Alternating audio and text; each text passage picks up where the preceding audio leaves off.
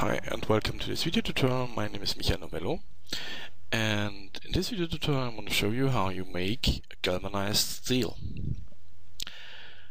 At first let's just add a material and call it steel galvanized.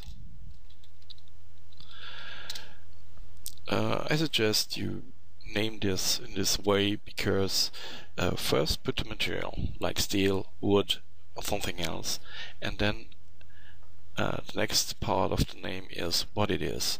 It's a stainless, it's a galvanized steel, it's a oak or something else. Just for if you then choose on your materials, you can choose to go to steel, and then you have all the steels, and then you can choose galvanized, stainless, normal or something else. Okay, then now let's jump into the material. First let's just move this guy here and this up. I don't know why this is happening here. Okay, like this, and then just split it, and let's put this here in the render mode. I do it this small because it's much faster if it's small. If you have a big one, it takes a long time to render.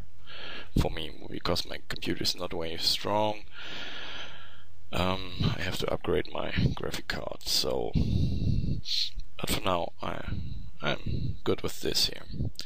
Okay, let's just think about galvanized steel. Galvanized steel is a steel and it's galvanized, and the galvanizing process puts some big flakes on the steel. It prevents the steel from rust, and this is plating, so it's on the steel and it's flaky. How we do this flaky behavior of the steel? Okay, that's just really easy.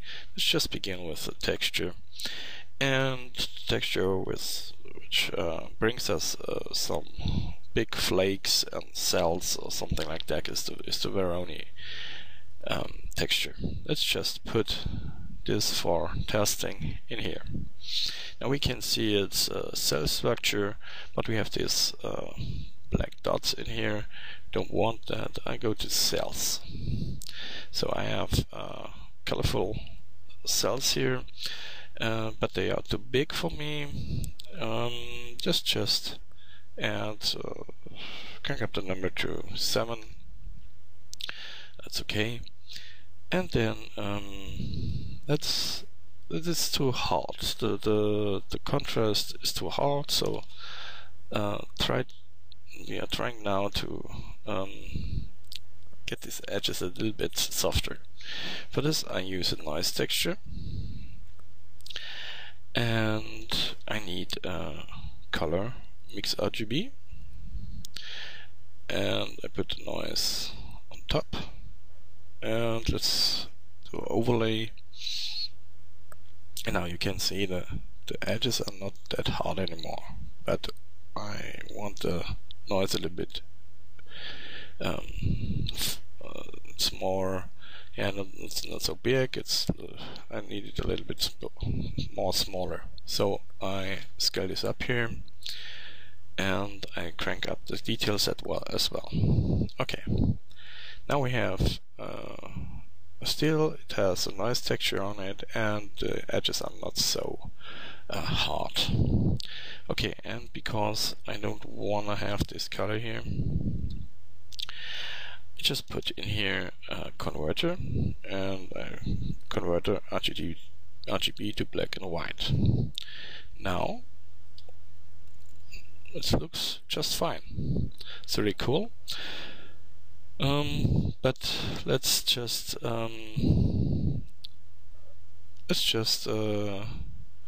imagine it's steel. It's a little bit glossy. It's not that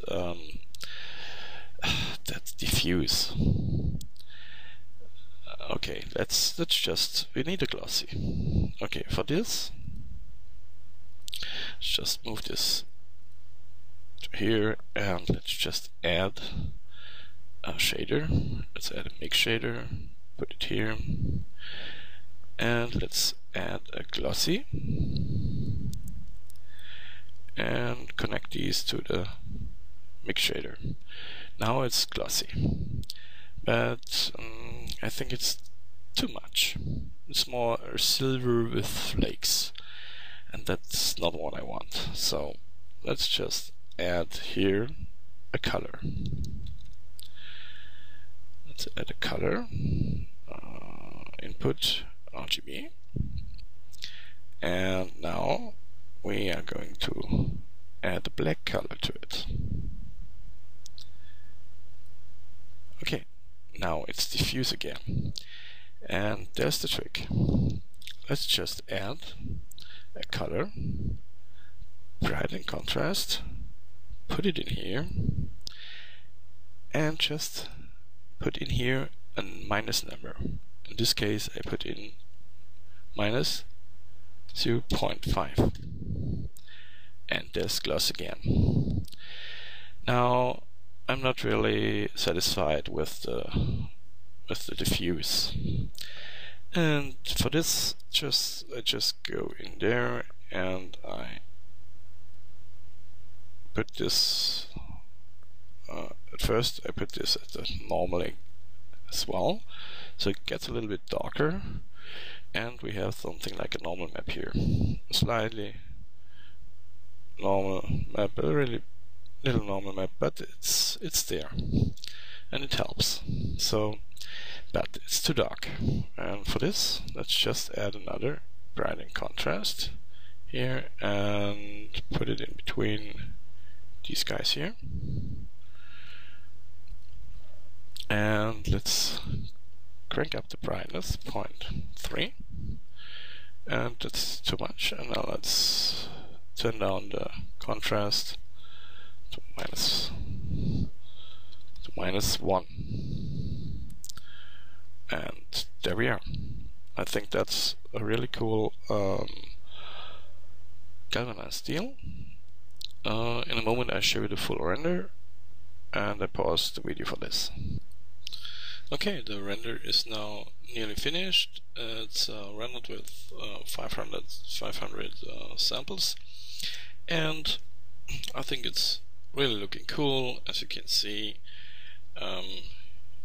there are the flakes of the galvanizing process, and there is a little bit of noise in there.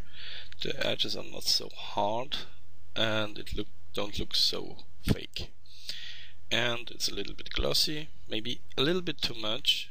We can lower the numbers of the glossy a little bit, and I think it's important that the important part that it's not looking fake, it's the noise, because there's in nature or in manufacturing steel or something like that, there's never the same structure over a big surface. So even if you try it, I think the only thing which is really an even thing is a crystal, like a computer chip crystal, where they a wafer. It's called a wafer, and this is really an amorph material. It's the same from the beginning to the end, but a galvanized steel isn't even surface. It has a little bit of noise in there, and that's it what's makes it real and not fake. Maybe we can darken this a little bit, but I think that's really cool. And if you put this into on a model, it's no problem how big this model is. You can scale the texture, and so you have a really versatile galvanized steel material. Okay, that's it, and I see you in the next tutorial. Bye.